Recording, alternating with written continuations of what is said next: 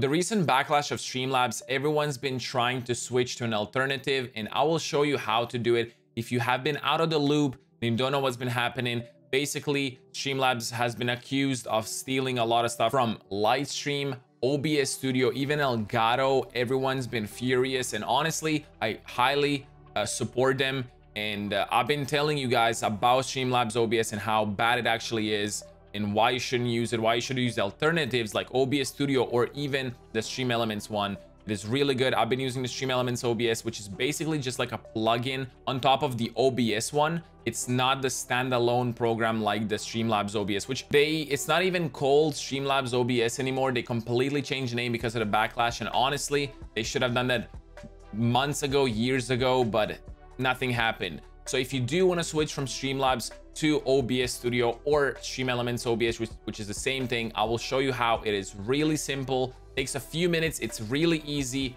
Let me show you how to do it. Let's get straight to the point. If you guys don't know, my name is Agent. I'm a full-time Twitch partner. I stream every single day except Sundays. Link down in the description below. I would love to see you there. Now let's go and show you how to import stuff from Streamlabs to other programs. Let's go.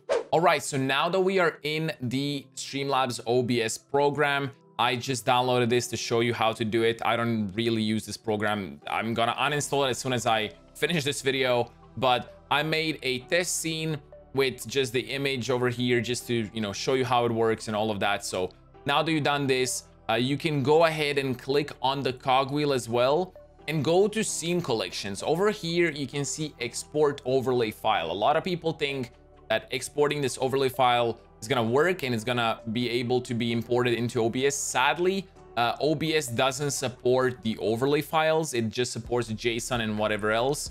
So this is not gonna work. Don't even try to do this. It is actually really easy. What you have to do, you have to open your file explorer, and I will show you how to get to this part where we have to get. So what you have to do is type percentage app data percentage. So do that, click enter, and it's gonna open up this roaming folder.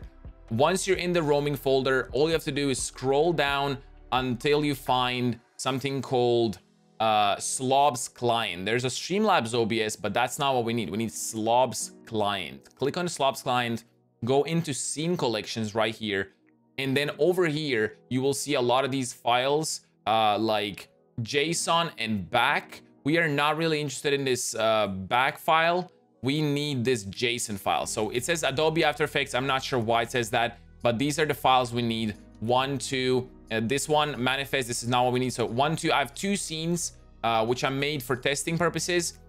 You can check them out if you click properties. They are JSON files, and those are the ones that we are going to be importing into the OBS. So what you can do, you can copy these and move them to desktop if you want to easily import them, or you can just leave them over here and I'll show you how to import them within OBS.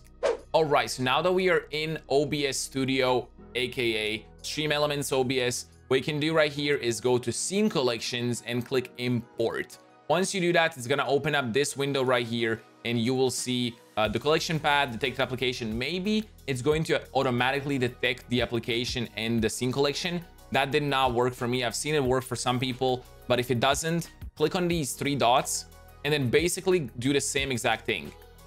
Percentage app data percentage, enter, and then you go do the same thing, Slobs client, and then scene collections. Once you do that, you will see these 2 scene collections, basically whichever ones you want to import. Because they're named like these weird names, import all of them, see which one you actually need or which one you want, double click it, and then it's gonna say right here scenes, and then the path, and then Streamlabs. You can click import and it's gonna add it to the OBS Studio basically. And then over here, if you click scene collections, you will see it right over here.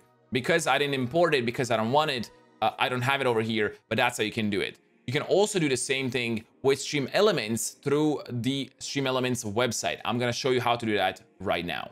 All right, so now that we are on the StreamElements website, if you want to actually import stuff from StreamElements or from Streamlabs over to StreamElements, it's pretty simple as well. Like the alerts and the tips and all of that stuff. You can go to this link that I will link down in the description below as well. Or you can click on your, like, you just go to the StreamElements website, you click on your profile picture, and then you go to import, and then over here you can choose Streamlabs. So let's go and do it through this thing over here. I think it's easier.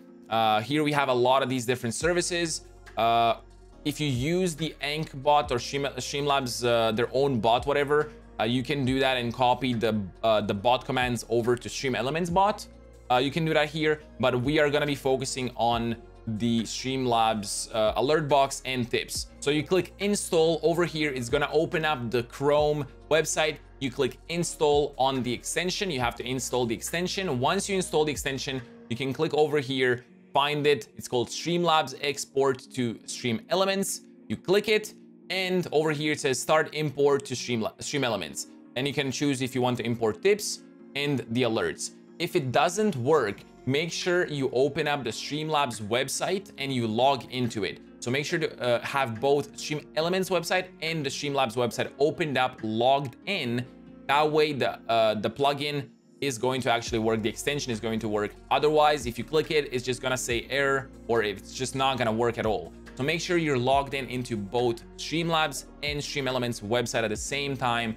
Run the plugin. It's gonna import everything. You will see it over here if you go to streaming tools and then my overlays. If you click on my overlays, it's gonna open up all of these overlays over here, and those imported ones are gonna be there as well. Make sure to click them, check them out. Sometimes then they know to glitch out, and then you just have to play with them a little bit. At least you don't have to start from scratch, and it's going to be super easy. So that's how you do it. I think it's really simple, really easy. And if you don't want to support Streamlabs anymore, I highly suggest switching to either StreamElements or the normal vanilla OBS Studio. They're both really good. They both offer really good functionality. They're open source, and you just cannot go wrong with them. I also have a lot of different OBS Studio tips and trick videos and best recording settings and best streaming settings. So make sure to check those out also on my channel. Anyway, hope you liked this video. If you did, make sure to drop a like, comment, and subscribe. Check out my Twitch channel where I stream every single day except Sunday. Link down in the description below, and I will see you in the next video. Peace out and have a good one. Bye bye.